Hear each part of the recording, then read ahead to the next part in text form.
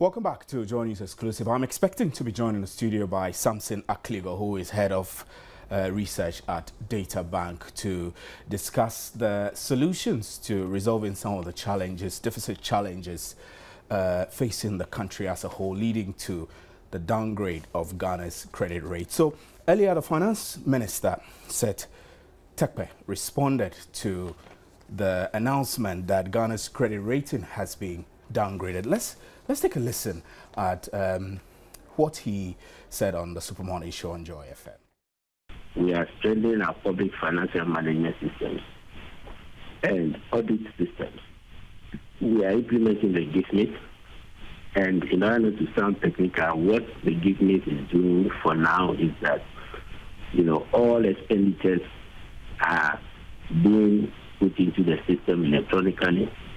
We are having significant coverage now. And what this means is that we are matching the expenditures against what has been put in estimate, so that ministries and departments and agencies do not spend outside what they have indicated in the estimate. We are putting internal control systems in place. I'm pointing to this because often the solution to many of these difficulties or challenges in expenditure is to put sound systems, and processes in place. And that is one approach. But when it comes to taking immediate decisive action, then you know that, various institutions has moved already on that, and established the committee which implementation recommendations are being discussed. Then we have capital expenditure. It used to be the case that, most budget excesses, including what is called, what many have referred to as election year expenditures, were on certain projects, during an election year all over the place. So you would notice that when we talk about the overall, since the 2012 overall, nobody had said that we had exceeded our capital budget, by, running all over the place and implementing projects. From the period of the late President, Professor Mills, who directed that we should remain within expenditures and he would not want projects to be started only for us to have problems like the one we are having, through the reinforcement by current President Mahama. We have been focusing on the pipeline. I believe that I had an interview in your studio about the pipeline. And that is because over the years, we have often started projects and then not completed them, gone in excess of capital expenditure. We have not gone in excess. And then when it comes to recurrence, we have not gone in excess of goods and services.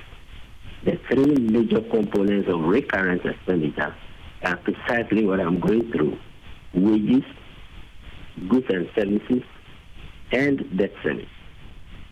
So you will see why, I'm taking my time to explain, to Ghanaians that even the fixed perception that we have expenditures all over the place and we are running outside the budget does not reflect the reality. We had about 7 challenges and we have been working on them down to about 3, including grants. We know the problem we've had, with salaries. This is something we have already considered. So to put things, within a certain language, which is familiar, like running in budget excesses or expenditure excesses and election year expenditures, is what I am describing as not, quite accurate. Whilst also considering the fact that, as a nation, we cannot continue to have, 10 to 12%, deficit levels. And this is where I also explained the medium term. This is where I explained.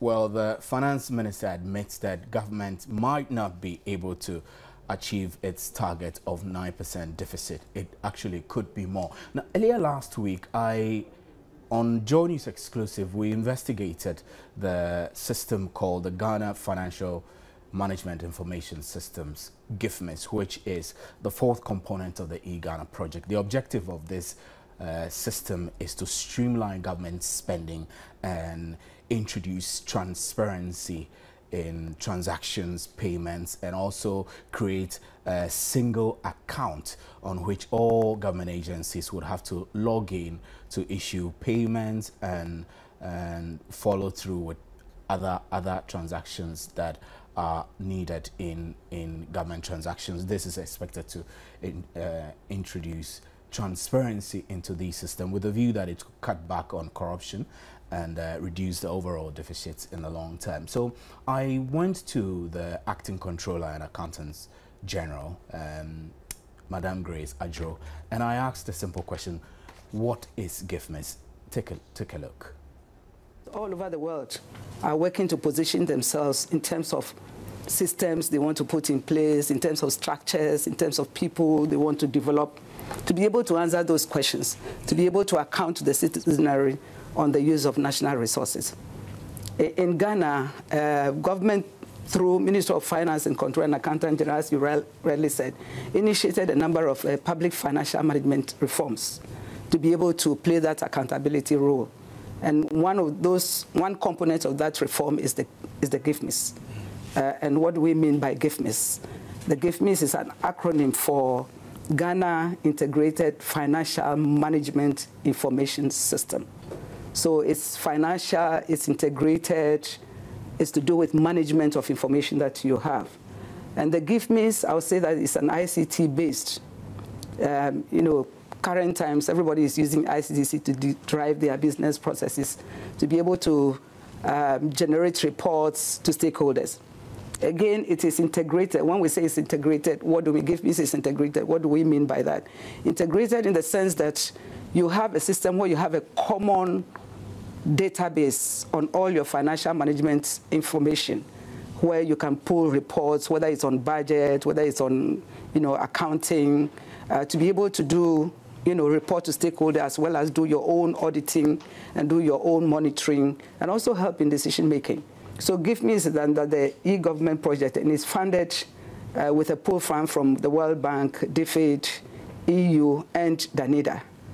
And overall, let's say the overarching objective of the GIFMIS is to improve the effectiveness of service delivery and the allocation of scarce resources. This overarching objective you just told us about was premised or is premised on the fact that there is a unique problem or challenge with our financial management system. Is that what it is? Yes, unique in the sense that, you can always get it better. Yes, years ago we had some processes or systems that we use for budgeting. We had some systems that we use for accounting, reporting, and all that. Over time, you realize that those systems have become obsolete, and they also were largely manual.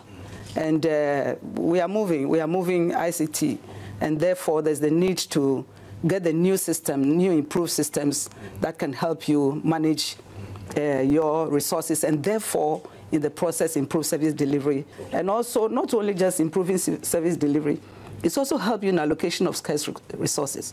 As you have a very good financial management information system, you know where the expenditures are. As you generate reports in the past, it tells you whether that's the priority areas you want to be going into. The eGhana project consists of components 1, 2, 3, and 4. Component 4 is to bring all government finances onto one platform, GIFMIS, as well as transition to a full treasury single account for all government funds. This is to enable fuller reporting on all fund sources and users, and at the same time reduce the cost of domestic borrowing for the government of Ghana. Why is this necessary at all?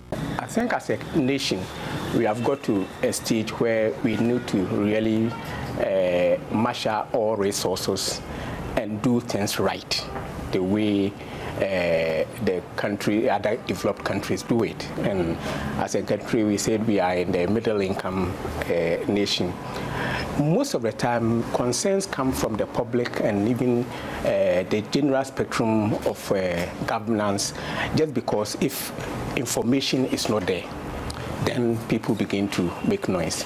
If transparency is not there, people begin to raise concerns.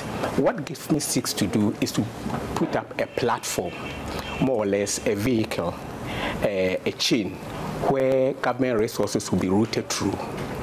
And it's said that it has blocked all holes, put in systems, control, checks, said that at the end of the day, the resources government put in will get to the intended beneficiaries.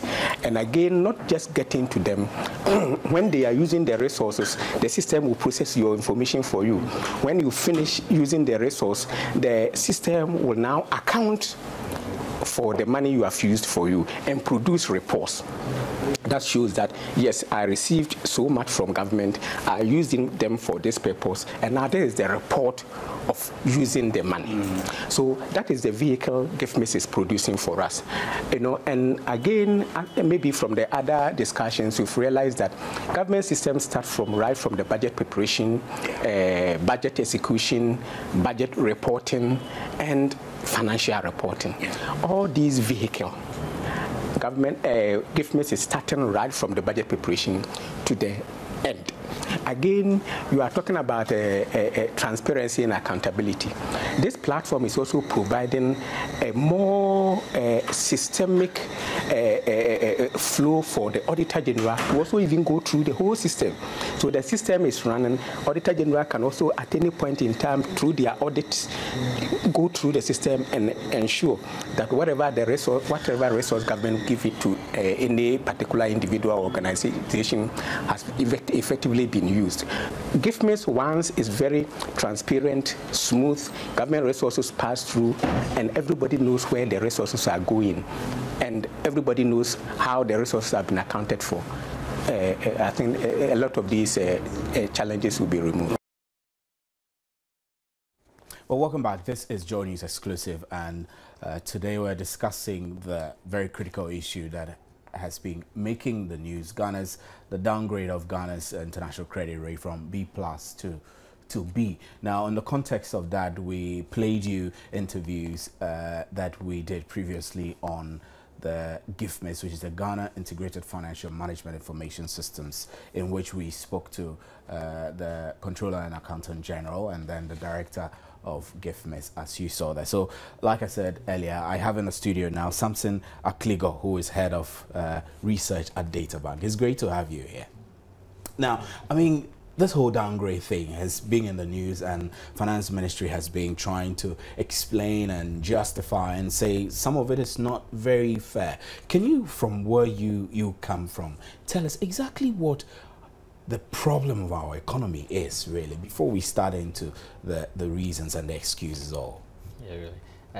I think that broadly the downgrade really is just reflective of macroeconomic policy management and the fact that our credit risk position has shown some deterioration, especially the fact that the outlook was changed from positive to negative, indicating that there was a problem, and therefore expectations was that there will be some measures to correct the problem. And getting to the close of the year, they realized that in terms of most of those expectations, we are not likely to meet them. That led to the actual downgrade to B+. So basically, it's a reflection of macroeconomic policy management, especially fiscal policy. And I mean, I know that the Finance Minister has said quite a lot about what government is doing to resolve this problem, but what is the best solution to this? So that, I mean, if we are looking at improving in the next rating, what should us as a country be doing? Well, I think that it is obvious to the market that Ghana has a fiscal policy problem. And a lot of these issues are coming from two sides. In the short term, we realize that the wage bill, debt service and debt payment, and also the structure of the entire public service is too heavy for the economy to carry. It really is really the issue in the short term. If you want to look at it as a broader economic problem, we have issues with revenue mobilization, we have issues with the structure of the economy, broad-based economic growth that will allow the country to raise revenue in a more sustainable path, continuous reliance on few exports, probably what some people call lack of diversification. So clearly, I think that these issues have to be faced in two ways. But if we want to solve the problem, really just correcting the wage bill alone is not enough, because the issues are really structural. This year, for example, we are struggling with even revenue because our key exports are not doing well. And if you look at even crude oil, which is now the second major export earner for the country, you realize that the price has not been strong. Or if it's strong, it affects domestic pricing and consumption, but when it's also weak, it affects our export position. So clearly, we are in a situation where we have to look at our economy in terms of the medium term and the long term, and also try to face the short term challenges. And do you see indicators that point to the fact that those at the helm of affairs know what they're doing? The difficult question. I think that we have seen a lot of strong will to see some of the short-term measures corrected. If you, for example, some of the difficult decisions like utility price hikes, the fuel price increases earlier on in the year, you could also see that there was a more conservative increase in public sector wage bill. We have really seen some of these tough measures, but because of the nature of the problem, it is difficult for these measures to solve to solve what our headache in the short term. I think that... So in effect, there's no short-term solution? No, I think the measures that have been put in place now would take some time. If, for example, some key, because we still have a lot of exposure to international commodity prices. So even if we have these measures and revenue shortfalls emerge, we have a problem. If even now the size of the wage bill is such that even a 2% increase is quite significant. And then how do we also ensure that, you know, revenue really increases to compensate for the increases? Again, we're going to go very soon, we're going to go into another fiscal cycle where government have to spend on infrastructure, where government have to increase spending on social mitigation issues, and of course you also know our election issues. And these will tighten things further. We don't have a government that can sit back and say that, no, I'm not going to do anything. When the election gets close, we have to see some evidence of government that is working. So really, I think that we must build consensus as to the way forward, and the solution is there, but most of them will require many painful political decisions, and I think that we must take those decisions across painful political decisions. I like the choice of words to use. Painful in the sense that people will feel it, right? For example, it is obvious. You say, let's not pretend that we have make it too simplistic. A government, make it too simplistic. The size of Ghana's government relative to the productive sector is just too big. You cannot run this kind of sector if you don't have an immediate way to increase taxes, to get probably even revenue from sectors that maybe now you're not able to get revenue from. We've attempted a lot of measures to rope in the informal sector into the formal sector. We've put in a lot of duty stamp collections to take revenue from the informal sector, do not appear to be have not yielding effective results. So the immediate solution is that let us know that immediately the cost of running our government have to meet the current revenue that we generate. And even if we want to increase it, then we have to really start thinking hard that we have to get measures that to get revenue mobilization. I mean, when we look at this GIFMIS platform, for example, which by my understanding in our interrogation of the issue of GIFMIS is that the objective is to create a single treasury account, put it all on a platform where there will be transparency. People will have access to log on. They will then be able to go into it and, you know, prepare the budget. Is this the solution? The finance minister mentioned that it's one of the tools really that government is hoping to use to clean up things. Will this be effective, really? No, I would want to separate the issue of economic policy from operational efficiency. The truth is that as a country, we have a lot of issues. For example, a lot of leakages. We have so-called, ghost names, illegal names on the wage bill. For the way that, for example, some of the quasi-public institutions even employ people, it's difficult for the central government to even control. So yes, if you implement this kind of financial management, not even policy tools, it will help to improve the efficiency of government spending. And I'm sure that the estimation is that if we're able to do this, we could save a lot of money for the government. But also, this alone, I think that if we don't address the policy issues and we depend on these instruments alone, we might come back certainly we're going to have these issues. And because clearly, even the fiscal space is not all in crowded. You have an issue whereby discretionary spending. And then if you put that with statutory spending, you realize that you don't really get a mix of how do you operate fiscal policy, how do you cut down, how do you increase, how do you scale back. And all these are really, because now we saying that the government is overspending, and if you look at our tax revenue, wage bill and interest payments alone virtually absorbs everything. So it's not like government can even cut back. What are you cutting back on? Wage you have to pay, interest payments you have to pay.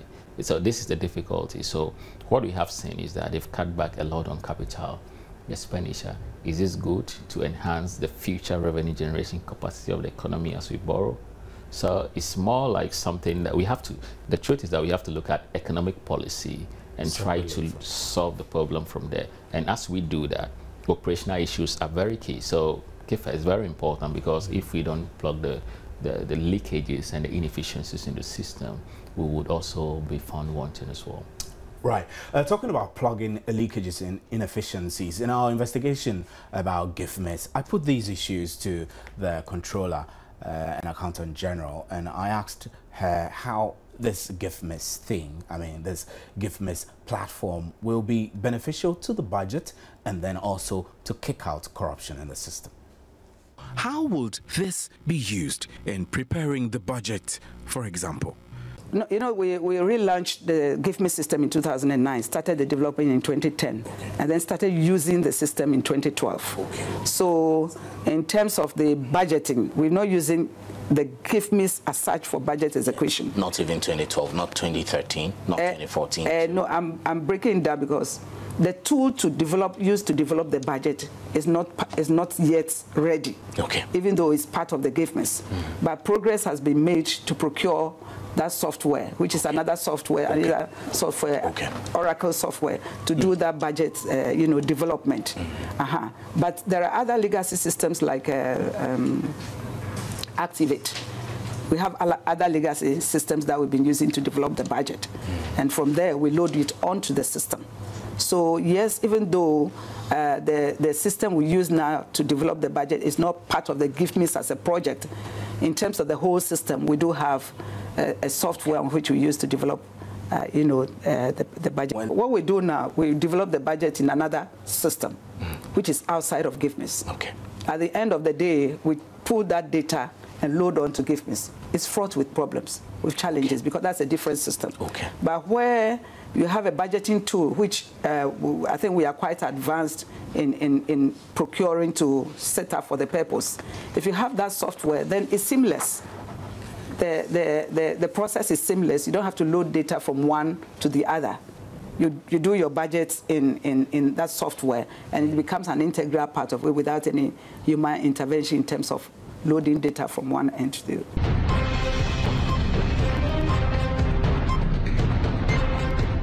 Ghana government has a unique problem of budget overlays which creates deficit problems for the country. So I asked the Acting Controller and Accountant General whether with a GIFMIS system such overlays could be eliminated. If you look at the system point of view, it should be eliminated. But it's a human system. It's a human system. So the way that I'm sure as they provide the details, they will let you know how the system is structured such that if you don't have a budget for your program, the system cannot process your transactions. And therefore, is going to exercise strict budgetary control. They say computer, what you put in is what you get out. So if we're saying that system, don't allow anybody to execute a transaction on the system without a budget. And of course, that's how we set up the system. The system will not allow you. So in answer to your question, yes, technically, it should eliminate budgetary, overruns. Budget overrun, yeah. And it will also help in monitoring of expenditures. Heads of MDAs will not be able to generate reports as to how their budget, they are running their budget, how the expenditures are like as against the budget, and therefore help the manager in management of their resources. Corruption in the public service has been a major issue for several governments over the years. Project Director of GIFMIS tells me he's confident the full implementation of GIFMIS will eliminate public sector corruption outright. As I indicated, GIFMIS is just a vehicle. Just a vehicle. So at the end of the day, all that GIFMIS is going to do is that one government put resource onto our platform. The system will control, there are controls in it. If you don't have a budget, you can't spend your money. If money has not been appropriated to you, you can't spend it using the system. At the end of the day, whoever you are paying the resource to, the information and everything is captured by the system. At the end of the day, once you have used the money, the system will actually tell you how you use the money. So with all this information, dubious ways or loopholes where people can easily plug holes in doing some applications that are not appropriately budgeted for will be eliminated. And as I always indicate, once information from financial reporting is getting to the people, if you look at these public accounts and all that, a lot of the challenges we are facing now is because financial information reporting are not there. So at the end of the day, you go through and people have challenges. I find it very difficult to believe what is going on. But once the reports are there, the detailed information are there, you can have the audit trail through the system to justify why you paid A, B, or C. Then at least it gives credence to the management of the resource that has been given to any particular organization.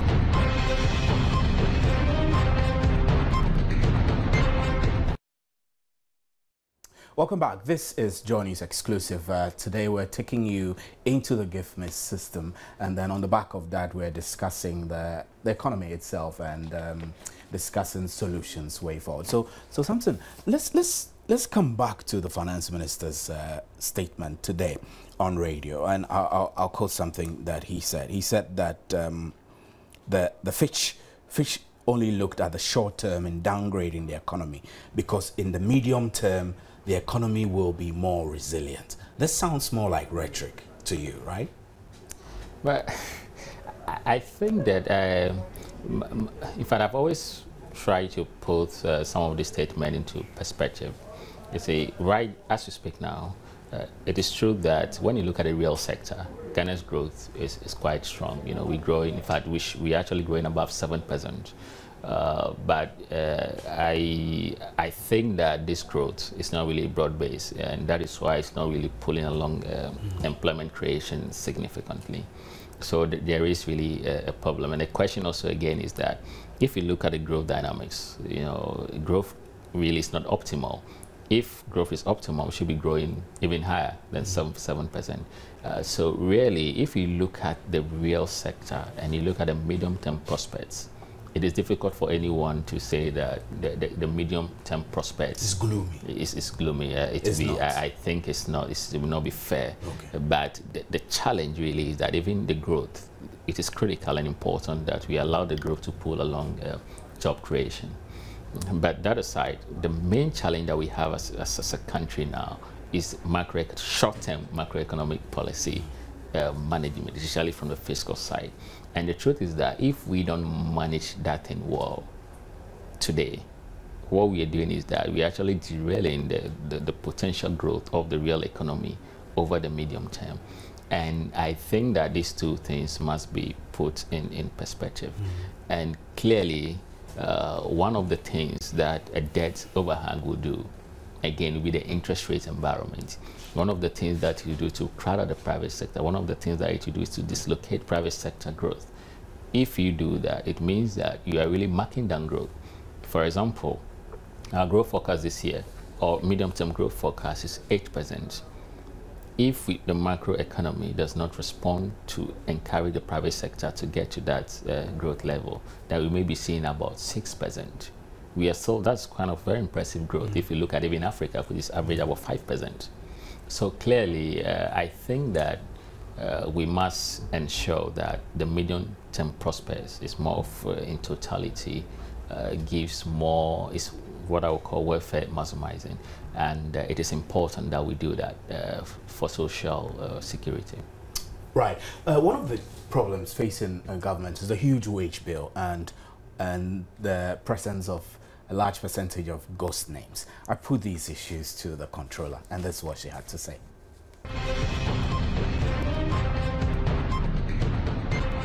In April and June this year, the International Monetary Fund, IMF, urged government to gain control over the wage bill and conduct a thorough audit of the public sector payroll.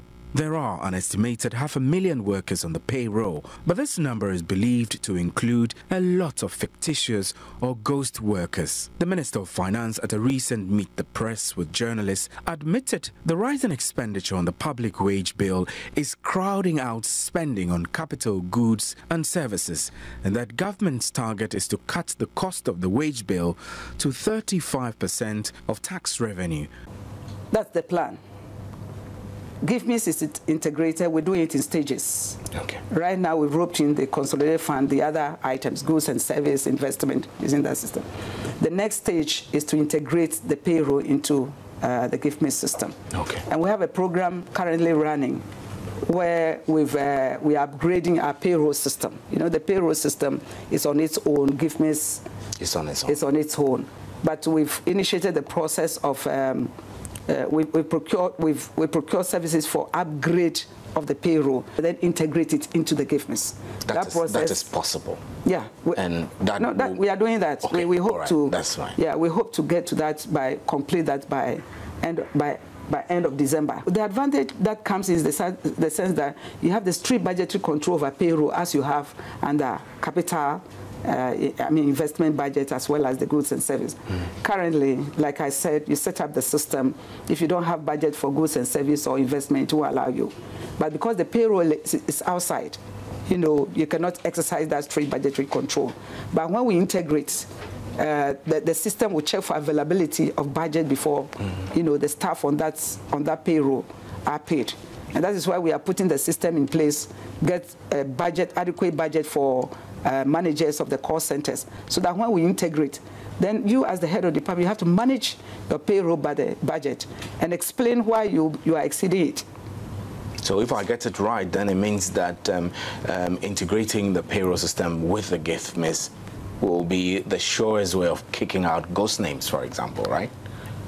Not necessarily. The way it will handle is the sense that if there's a manager in your budget, every time you're looking at your payroll budget, and the actual cost is going up, and your budget is running out, you have to sit by and say, what is wrong with my payroll? And therefore, you want to ask. I mean, even though you do it routinely, you want to ask. Who knows? It may come to a point that maybe a manager will take a hard decision that, look, I have 10 people, I need only 8. Are you getting me? So in that case, not necessarily, it will help also make heads of department be more interested in what is happening on the payroll, which they do now, but not effectively. For any human institution, checks and balances are critical to ensure efficiency and sustenance. Does the GIFMIS system have sufficient checks and balances embedded into it? The system has been configured by the technical people. We define the business processes, how we want to do business. You know, that's how we define the processes on the system. We've done that. NITA by law is supposed to provide the wide wide area network for every MDA. But prior to that, as a controller, we initiated something on our own. But by the law, we now have to follow through with NITA. That one, yes, we are deploying using the network connectivity that we have. But as we'll be coming to say, we do have a challenge. That area of the work is dependent on NITA. And that area of the work is very critical because it's a system that we are deploying to the whole nation. So if NITA does not deliver, you cannot deliver too? Yes, technically. There are various checks and balances, not just the budgetary control. As I said, if you don't have a budget, you cannot execute. You also have managerial controls in that if you are not authorized to approve a transaction on the system, you cannot do anything on the system. For example, if you go to, let's say, a department, if the head of department is supposed to authorize a transaction, it's the same thing we are defined in the system. So you cannot just log on because you want to authorize transaction. So the checks and balance in the sense that if you don't have authority to be on the system, you can't be on the system. Two, if you don't have the authority to process something on the system, key in data, generate reports, do budget execution, you cannot do it on the system. So these are checks. So these are checks on the on the system. So yes, they are checks.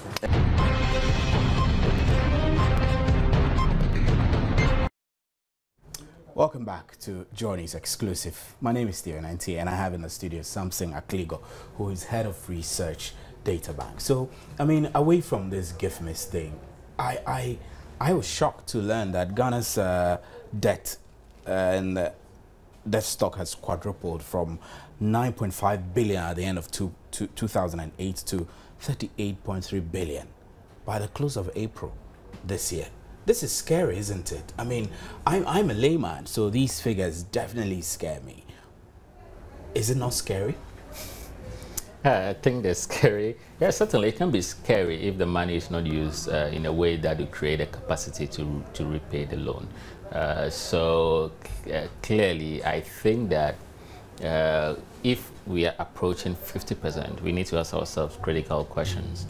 And again, these are some of the indications that the Finch rating is giving us that, hey, when the threshold that you're approaching and the fact that interest payment and your wage bill alone absorbs significantly your tax revenue, you have to wake up. And I think that debt sustainability should be a key issue for the Ghanaian economy because we have traveled this. So the problem is not the debt you have, but what you use the debt for. What you use the debt for. And the fact that, it's very simple.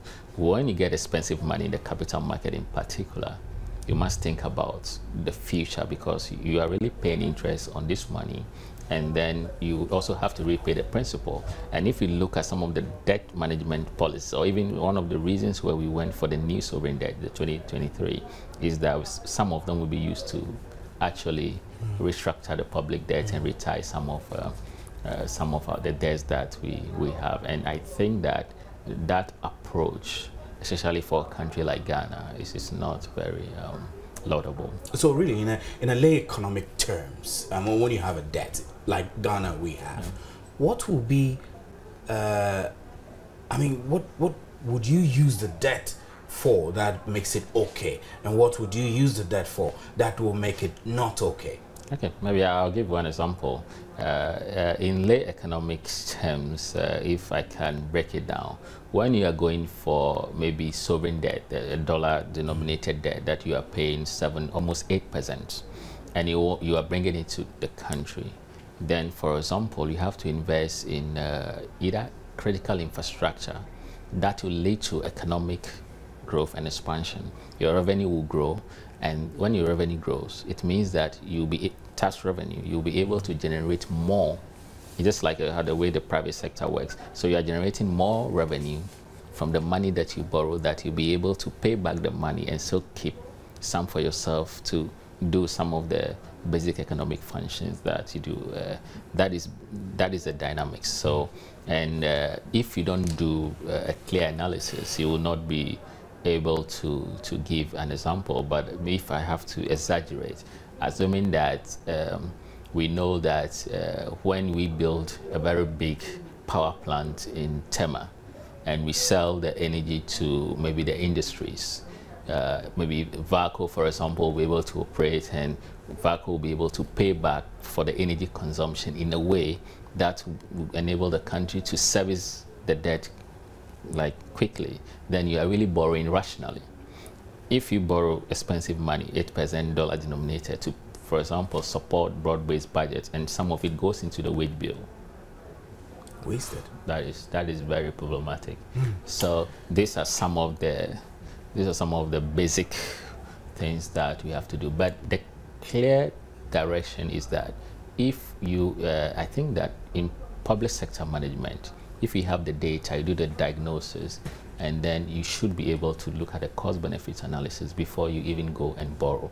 And then the legislature and the key policy institutions that as a check must ensure that that environment is created before we even go to borrow, or else we should debate it carefully and sometimes even say that we're not going to go for this debt. Right. This is Joy News Exclusive. The director of GIFMIS tells me there are prospects for GIFMIS, and like Samson is saying, when GIFMIS comes into full implementation, the transparency and accountability that it comes with is good, but it's only one aspect of the solution.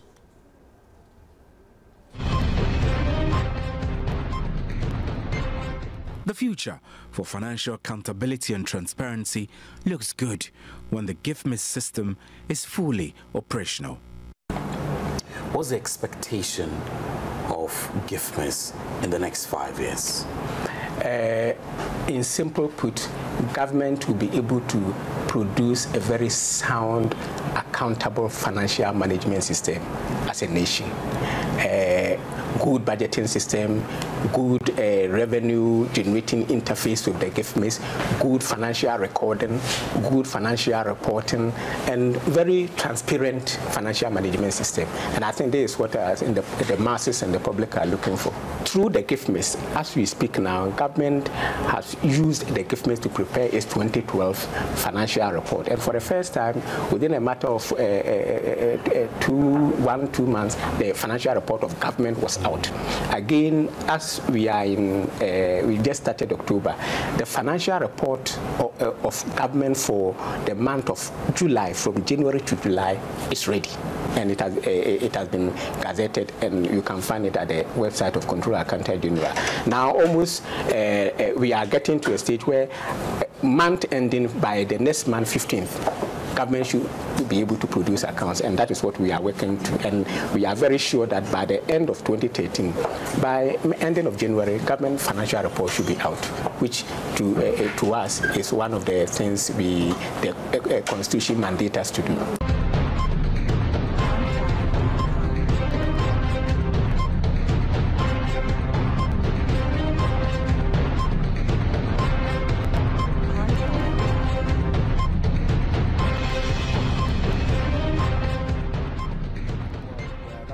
The optimism expressed by the director of GIFMIS, Hayford Ba Adade, in my interaction there. So I do hope that your enthusiasm is also as high as his. Let me take some of your comments. Kulo Isa Ibdani Ali Gurungu says that this is good by them, and he said again, good idea by GIFMIS. And Jawin Tete Apenyo says that this is work in vain. Kingsley Obing Neymar, you say that the only antidote to is to remove the government in 2016, but before that there should be a demonstration against government. Well, that's your opinion, and you're entitled to that. And Vincent Fenzi Chikudu VP says, "Sup, Ghana for life."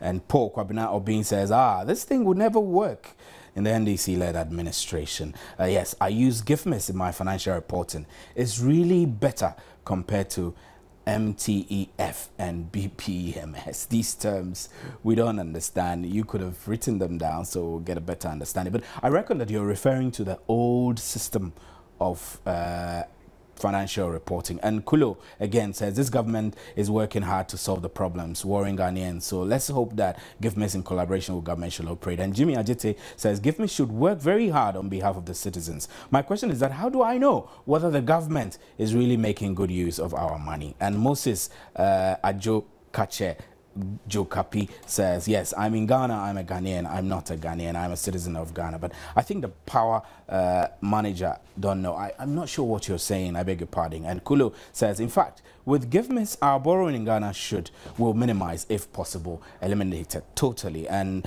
KD Wonder says, anything that the human hands manipulate will never combat corruption. And Kulo again says, our economy will grow well as soon as GIFMIS supports government. And Jafaru Amidu Kenyatta says, when was this established? I think that the GIFMIS system started operation sometime in 2006. We're told 2005, 2006. And Kulo Isa Abdani again says, for corruption, let's help government. If not, no, it can stop. Well, that's where we will. Newman Stanley Mamata, you say that I'm just confused because when you refuse to pay tax, they come after you, and when you pay the tax too, they spend it without accounting for it. And what at all is going on in this country? And this is a better Ghana we were promised. Well, those are your views, and thanks for sending them in. So, Samson, your final comments. We have just about a minute to wrap up. Yeah, I think that the current problem that we have in, honestly, we must look at it more like an opportunity to reshape the economic policy framework. And the issues really go deep down beyond just short-term macroeconomic management and probably what we have been doing what I would say in terms of everyday, like the budget, and it has to do a lot with the structure of the economy and the way we have actually engaged, you know, our political decision makers. And I think that as much as we have issues with the way things are going now, it's important that we work in partnership to solve our economic problems in a way that will be long-lasting than because when we put pressure on the government to face the problem even very quickly, what you'll be saying is that you're going to see fuel prices probably increase in an unguided way, and then you're going to see, for example, utility prices increase 75%. At the same time, labor is also putting pressure on government to increase their wage bill.